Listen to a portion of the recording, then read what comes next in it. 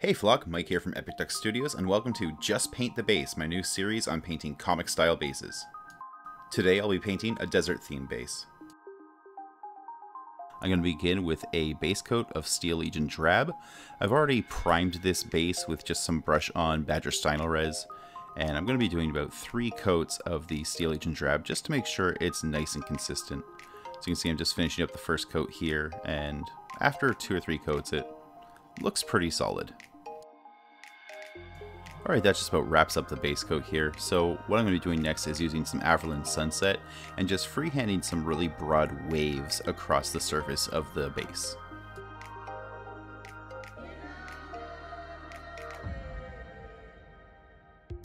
So I start by boxing in both sort of the inside and outside curve of the wave here, and then I just fill that in and then go over it a couple times to make sure it's as consistent as the base coat is in color.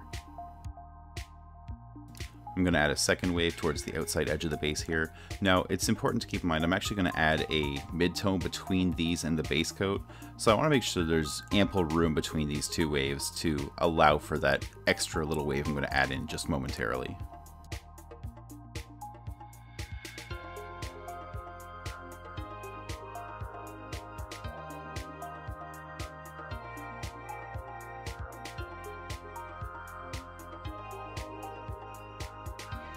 So here I've mixed a 50-50 blend of Averland Sunset and Steel Legion Drab, and I'm being a little more careful now because I want to follow the exact curve of the existing wave and just kind of place this on one side of it. Now because of how I'm doing that, the other Averland Sunset wave doesn't really get much of a detail, it's just a tiny little fill, but I'm going to kind of imagine a third wave off the side of the base and create this, shadowed cast bit to it as well. Next up, I'm going to add a few random rocks to the base, and I'm just painting these flat on using Mechanicus Standard Gray. And either like to paint just sort of a larger single rock or, kind of a small collection of pebbles. So you'll see I just kind of go around the base and paint, more or less just circles with some smaller circles nearby. And that's really all there is to the base coat for these rocks.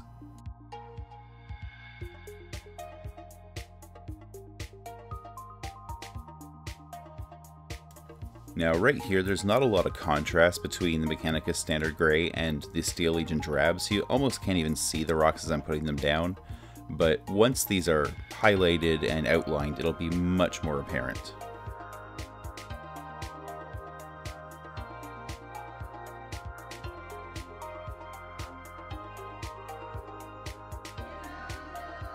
For fun, I'm going to add a little cattle skull to the base as well. I'm going to be using Reaper Aged Bone to do this. I'm just freehanding in the rough shape of a skull with a couple horns on it. In hindsight, this skull is actually really tiny compared to the base, and I should have made it a fair bit bigger. Really didn't think about that at the time, and that's on me. I don't know, maybe this is the skull of an elusive jackalope or some other weirdly horned animal that shouldn't be.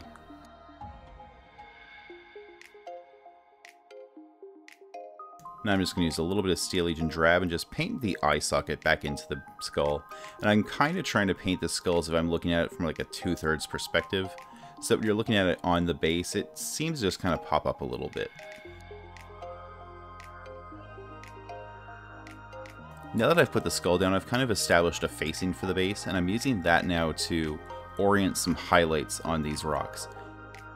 To give a bit of an illusion of, depth and 3D-ness to these, I'm basically putting the highlight on the front side of each rock and then leaving a bit of a shadow on the back. Now, because I want the rocks to look natural, even though they're cartoony, I'm making the highlights kind of irregularly shaped, and then when I come in with the black lining later, I'll be able to sort of create the appearance of some sort of facets to the rocks, so they don't look like they're just all smooth round pebbles.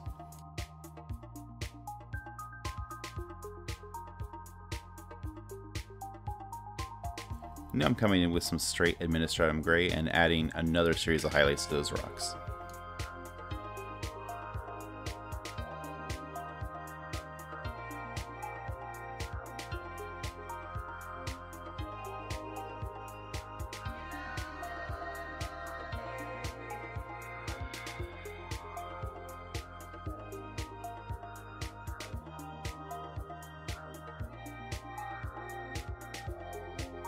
Now with this highlight, even though each rock is painted flat on the base, I'm kind of imagining that there's a bit of a top edge that I'm highlighting, which more or less is towards the middle of each rock. A little bit tapered towards the front, but you can see that, I'm leaving some shadow on both sides of them. Now I'm just coming in with a little bit of some white and highlighting the skull a little bit further, and the horns as well.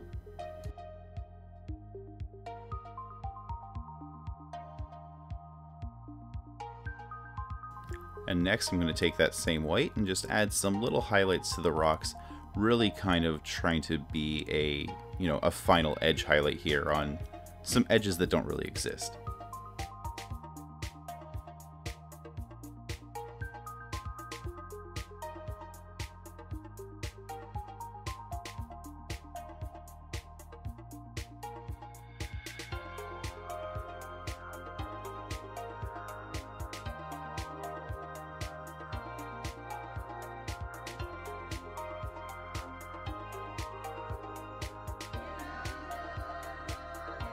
Alright, now this is where the magic happens. I'm going to be using Higgins Black Magic Drawing Ink. It's a waterproof drawing ink and it works really well for this style. It just flows smoothly off the brush and it's very opaque, which means you're never doing more than one coat with it. Now, there are other inks that work really well. Daler Rowney FW Black is fantastic, and in a pinch, Liquitex Black Ink Carbon Black will also work. I would recommend staying away from things like calligraphy ink such as Speedball Super Black, because they tend to not be watertight, which means if you end up, trying to use a little bit of like a sepia wash or something on this later, you're going to basically have your inks run, and that's not fun. So right now I'm taking the black ink and I'm just very carefully outlining all the details. So going around the skull and tracing the shape, going around the horn here. I also recreated the eye a little bit, just made it a little bit deeper. And I'm just going to kind of repeat the same process with the rocks. I'm going to just go around and trace the outline of each rock. And the other thing I'm going to do is create a single little line, more or less, on each rock that kind of counters that really sharp white highlight I created to sort of create the back of that sort of imagined sharp edge.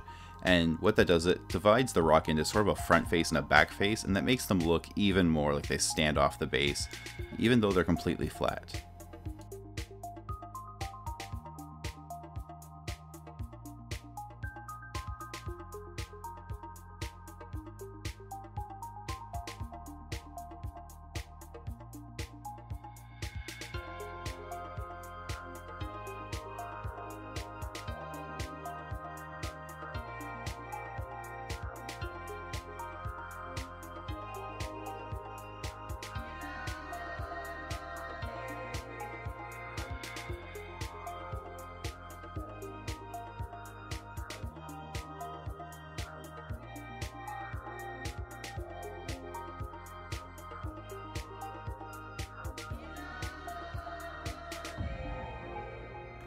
And I'm just about done here outlining the rocks and detailing them, which means it'll be time to work on to the actual sandy aspect of the base itself, all the little waves we made in the first place.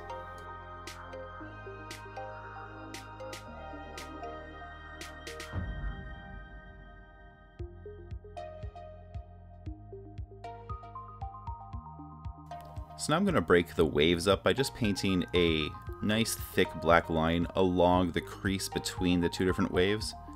And I'm basically just going to alternate this. So every second set of waves here, I'm going to just break up with a thick black line. Now, I've met two different lines in the middle here, and they didn't meet perfectly square. So what I'm going to do is I'm just going to thicken the line up now. And it's a little bit easier to trace once it's down. So you can see I'm just, making the thickness of the line pretty consistent, bringing it to both edges of the base, all the way out to the edge. And now I'm going to paint my second line here. Again, as you can see, I've just sort of skipped over one seam and gone to the next one, and this just sort of creates the illusion of sort of some ripples in the base. You've got sort of some interplays of shadow and highlight, and finally one little one along that back little bit of a wave that just barely fit on the base. Now that's it for the major detailing, and honestly you could leave the base at this and it looks pretty awesome. But you can go around, just add a little more character to the base by just painting in, little scritches and scratches, little marks in the sand, And I like to do sort of little boxes and circles that kind of indicate that there's either dimples or maybe even, you know, clumps of sand or small rocks that are small enough that they weren't worth coloring, or even just are the color of the sand themselves, right? I mean, sand is made of crushed rock, so there should somewhere be a rock that is the same color, you would suspect. So I just kind of go around, make little dots and bumps and imperfections, a couple little lines here and there, and it just creates a whole lot of texture in what is otherwise a pretty flat area, and it helps break up the solid colors of these waves.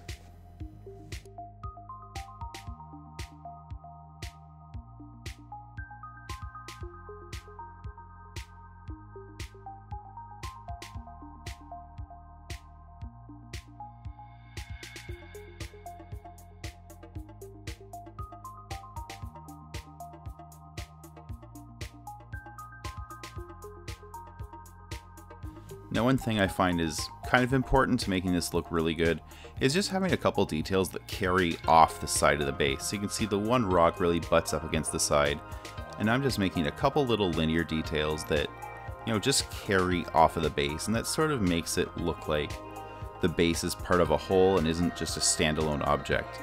Now, finally, the last thing I want to do is just go around and black out the rim. A little bit of the base coat color and the, you know, different sand colors used for the waves does end up spilling onto the rim, and I just want to make sure the, you know, side of the base is nice and crisp. And even though the base was primed in black, I like to make sure I cover it all with the ink, because the color of black you get from the primer isn't necessarily the exact same shade you're going to get from the black ink.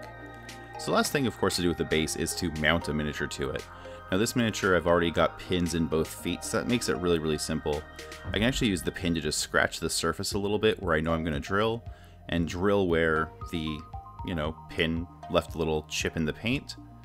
Once that's done, I can reattach the miniature using that one pin as a guide to figure out where the second pin should go, and rock the miniature a little bit to again score the paint slightly. And once I've scored it, then I can go ahead and drill it again.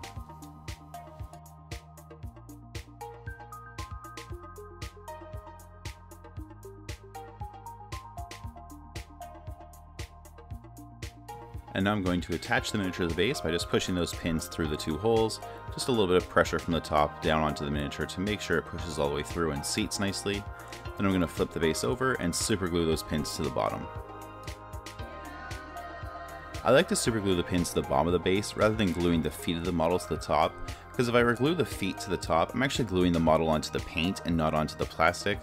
Whereas in this case, I'm making a nice firm bond between, you know, the metal of the pin, which is already secured to the model, and the plastic of the base. So the last thing I'm doing here is just painting a quick outline around the feet, and this just helps isolate the model from the base, and it really just carries forward the aesthetic that's established on both the base and the model, that heavy black lines isolate details from each other. And you just work your way around both feet. Now, with the metal pins, the models sometimes stand just a little bit off the base, and so you just want to take a look and make sure there's not a gap underneath the foot, and if there is, just fill it with black ink. And that's really all there is to it. We've got a model on the base, which is really what the base is all about. The model featured here is Wild Wing from Free Blades by DGS Games.